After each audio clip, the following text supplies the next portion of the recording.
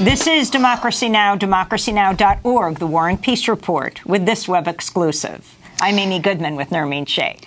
We turn now to part two of our look at a new investigation by The Nation headlined How Big Wireless Made Us Think That Cell Phones Are Safe.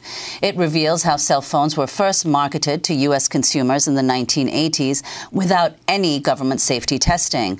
Then, a decade later, one of the industry's own hand-picked researchers, George Carlo, reportedly told top company officials, including leaders of Apple, AT&T and Motorola, that some industry commission studies raised serious questions about cell phone safety. On October 7, 1999, Carlo sent letters to industry CEOs urging them to give consumers, quote, the information they need to make an informed judgment about how much of this unknown risk they wish to assume. Instead, the Cellular Telecommunications and Internet Association reportedly tried to discredit Carlo's findings and had him physically removed from its premises during its annual conference in February 2000. The Nation investigation notes Carlo's story evokes eerie parallels with two of the most notorious cases of corporate deception on record, the campaigns by the tobacco and fossil fuel industries to obscure the dangers of smoking and climate change, respectively. For more, we continue with our interview with one of the authors of the new investigation, Mark Hertsgaard, the Nation's environment correspondent and investigative editor. So, Mark Hertsgaard, if you could reiterate, at this point in 2018, as you evaluate the science or talk to the scientists who are evaluating it, what do you think is of most concern about cell phones? And then talk about ways to mitigate the effects of cell phones. Sure. I want to emphasize I'm not a scientist. I'm a journalist and an author, but we talk to a lot of scientists. And our story does not say whether cell phones are safe or not. We looked at the industry disinformation and propaganda campaign that for the past 25 years has been convincing the public that these cell phones are safe. And the way they've done that is to war game the science, as they put it in an internal memo from Motorola. They've funded their friendly scientists. They've attacked critical science, independent science. They've put their own people onto advisory boards. All that said, that's resulted in, I think, the message coming across from the mainstream media, frankly, that cell phones are safe enough, shall we say. However, that point of view took a major hit just last week, the night before we released our story. There was a peer review by independent scientists of the biggest study that the United States government has had to date on cell phone radiation. This was a study by the U.S. National Toxicology Program. That's part of the National Institutes of Health.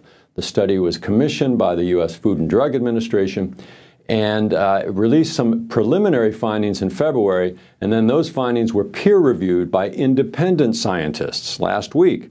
And those independent scientists finally concluded that there was, quote, clear evidence, unquote, clear evidence that cell phone radiation can cause cancers. And notably, those independent scientists upgraded the confidence level of that and other findings by this National Toxicology Program. So what that seemed to do was to confirm the suspicions by outsiders that the National Toxicology Program brass, the people up at the top, were trying to downplay this study because it was the very same data that had been released in 2016, and when that data was released in 2016, it came with a public health warning by the National Toxicology Program. Then in 2018, and back in February, they tried to downplay this. So it's very significant that last week these independent scientists said, oh no, there is clear evidence here that cell phones can cause cancer. Now, before you all worry out there that you're having the equivalent of a cigarette habit, let me just say that the evidence is not yet definitive of how high the risk is for cancer, and genetic damage is another concern here. But it is definitely, it seems, a risk. If you look at the scientific data that is compiled by the National Institutes of Health, the actual studies that they catalog there, the vast majority of them do indicate that there are health impacts of this technology, of this radiation, I should say, according to Henry Lai, a professor at the University of Washington who's analyzed all of this, and we talked with him in some detail. So there are things you can do. The main thing you can do as a consumer is to minimize your use of your cell phone. Use a landline telephone whenever you can. And if you must use a cell phone, always use earbuds and use it for as little time as possible. Don't go on and on. Have your phone call and complete it. And in general, you want to try and minimize the risk. Again, I am not a pediatrician. I'm not a doctor here. You can talk to organizations like the American Pediatrics Association, which, by the way, told the Federal Communications Commission 5 years ago that they needed to revisit this question because their standards weren't adequate. The FCC has not done that. But you can talk to them. You can talk to a group called the Environment Health Trust. And they will give you more information on this. That's really interesting that you talk about the FCC, and they haven't done that because the former head of the FCC, the Federal Communications Commission, was Tom Wheeler. In 1999, then the president of the Cellular Telecommunications and Internet Association, Thomas Wheeler, spoke to ABC News 2020. Listen carefully. I believe that the cellular phone is safe. Our industry has gone out and aggressively asked the question, can we find a problem? And the answer that has come back is that there is nothing that has come up in the research that suggests that there is a linkage between the use of a wireless phone and health effects. So that was, yes, Thomas Wheeler, who was President Obama's pick as FCC chair, speaking to Brian Ross on ABC. Mark Hertsgaard, can you talk about his role? And that was a lie. That was a lie that Mr. Wheeler told. We spoke with Mr. Wheeler for this story. He gave us an interview, but insisted on putting it off the record, except for one statement that said that he followed the recommendations of the Food and Drug Administration, which had found no dangers from health phones. But what he told Brian Ross in that story, that they went out and aggressively questioned the science was their problem, that part was true. But to say that they found no such evidence, that was an absolute lie. And I use the word lie deliberately. He knew perfectly well by that time that he had been told by George Carlo, the scientist, that there were serious questions from their own $28.5 million research program. And so to me, the career of Tom Wheeler is an interesting illustration of a very old story in Washington, D.C. about how the regulatory agencies of the federal government get captured by the very industries that they are supposed to regulate. So Wheeler left the industry and later went on to head the FCC for President Obama. And in the meantime, it's gone the other way around. The FCC vice president at the FCC, I guess, or vice chair rather, Baker, came to now runs the Trade Association. And this is why the Harvard study on this by Norm Alster calls the FCC a captured agency. They have been captured by the industry they're supposed to regulate. And the single best example of that I can give you is the FCC does not even independently test the radiation levels on these phones. They take what the industry claims and just put it on their website. That is not good enough. Part of the reason that we're down this road all the way we are so far is that we did not test cell phones back in the 1980s before they went on the consumer market. And we're about to make that same mistake again with 5G technology. Well, can you explain what 5G technology is? Sure. 5G means fifth generation, and that's the next generation of the technologies that have been used for cell phones and wireless going back into the 1990s. And where people might have heard of it most is 5G technology is what will be required if we go to this thing called the Internet of Things. The Internet of Things is the idea of your smartphone being connected to your smart car and your smart household so that all of your appliances, your cell phones, your computers, everything will be connected 24/7 so that you can, while you're driving home, you can turn on the oven 25 minutes from home so that it's nice and warm and you can make your dinner when you get home. That seems like it's a kind of a convenient idea, perhaps. But when we did the reporting on this, my colleague Mark Dowie went to the conference of the industry and saw, and we have this picture in the Nation magazine story, saw a picture of a baby, a doll, wearing a diaper, and at the crotch of the diaper is a little transmitter. So this transmitter, under the 5G technology, Internet of Things, this transmitter will send a little message to mom or dad in the next room that, oh, the baby's diaper needs changing. Well, do we really need that? And do we really want to have radiation going from our baby's crotch to our cell phones? Why don't we just walk into the next room and check for ourselves? In January 1993, David Reynard of Tampa, Florida, sued the NEC America company. Speaking on national TV, Reynard said his wife's NEC phone caused her lethal brain tumor. Let's go to a clip from ABC News' 2020 investigation that aired in 1999 that begins with Reynard. Tumor was exactly in the pattern of the antenna. David Reynard went on to almost single-handedly create a national scare when he filed a lawsuit and went public with his allegations. Well, we're suing the carrier, we're suing the manufacturer. There was great alarm on Wall Street. And even though Reynard's lawsuit was later thrown out by a judge for a lack of reliable scientific evidence, it left the cell phone industry with a huge public relations problem.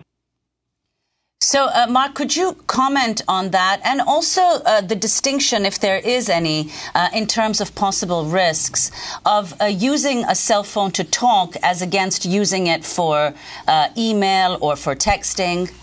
Is there a difference from what you've learned about possible risks? That's really where the wireless industry's propaganda campaign was launched. Because as Brian Ross's report just showed, they had a huge public relations problem at that point.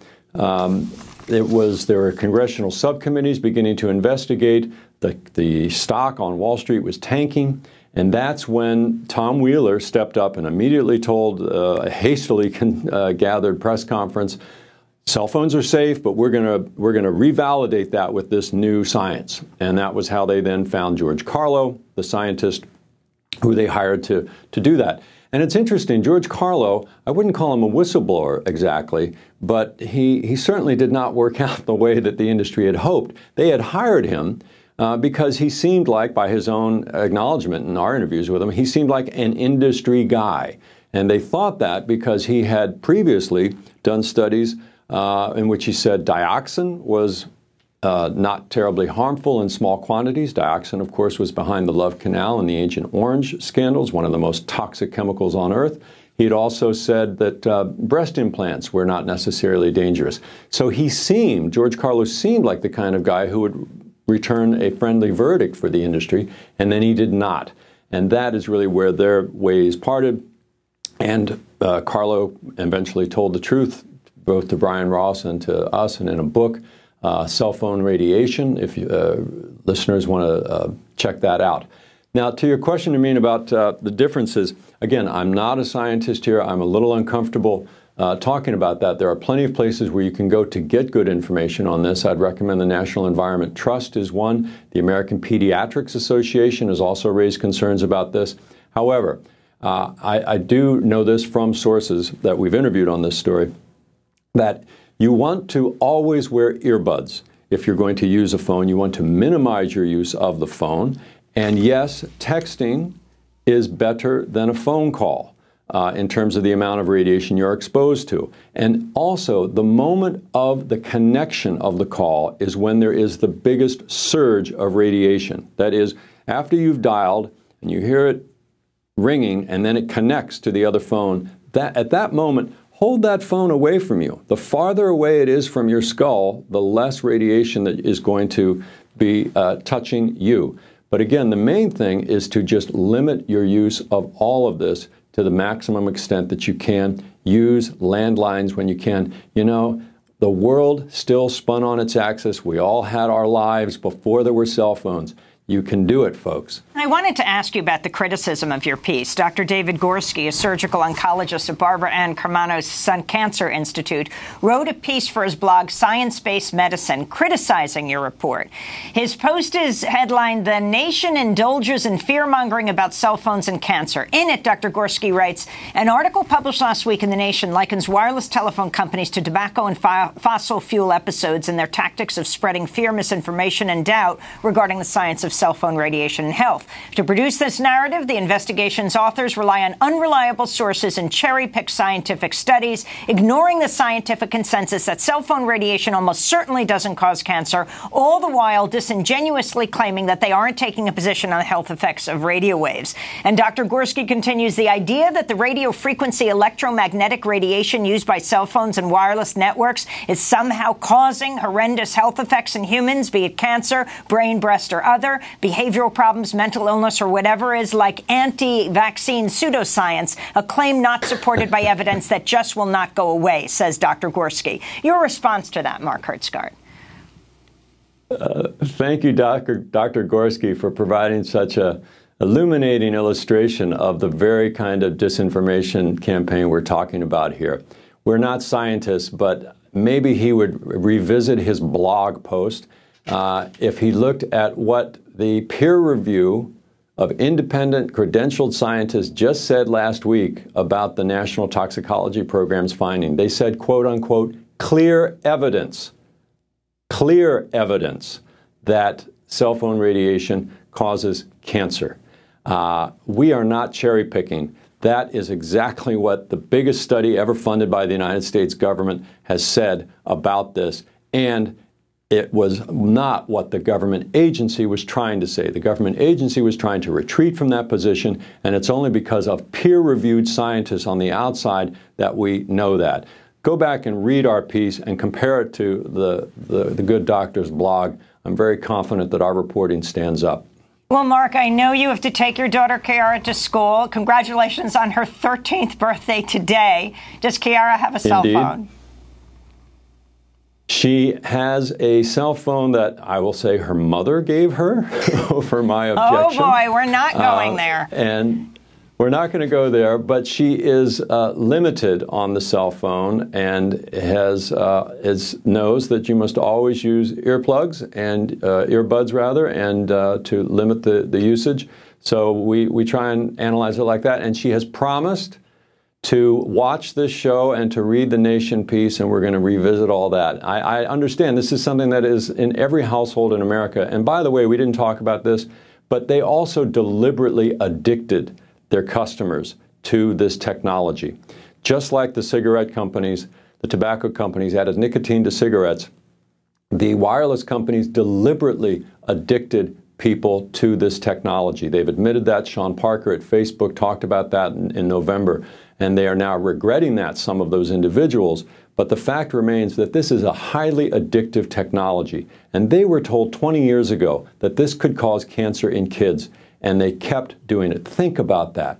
Think about that. Well, let's end with Sean Parker, who was speaking at an Axios event in Philadelphia last year. Facebook's founding president, Sean Parker, who said Facebook was deliberately designed to hook users.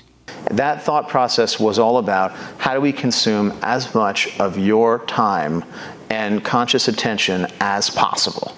And that means that we need to sort of give you a little dopamine hit every once in a while because someone liked or commented on a photo or a post or whatever. And that's going to get you to contribute more content, and that's going to get you, more likes and comments. I mean, it's a social validation feedback loop that it's like it's exactly the kind of thing that a hacker like myself would come up with, because you're exploiting a vulnerability in human psychology. It literally changes your relationship with society, with each other, with it probably interferes with productivity in weird ways. God only knows what it's doing to our children's brains. That's Facebook's founding president, Sean Parker, talking about how the site was deliberately designed to hook users. That does it for our interview with Mark Hertsgaard, the Nation's environment correspondent and investigative editor. We will link to the Nation's new investigation, which he co-wrote with Mark Dowie, headlined, How Big Wireless Made Us Think That Cell Phones Are Safe. Mark Hertsgaard is the author of 7 books, including Hot, Living Through the Next 50 Years on Earth. To see part 1 of our discussion with Mark Hertsgaard, go to democracynow.org. I'm Amy Goodman with Nermeen Sheikh. Thanks so much for joining us.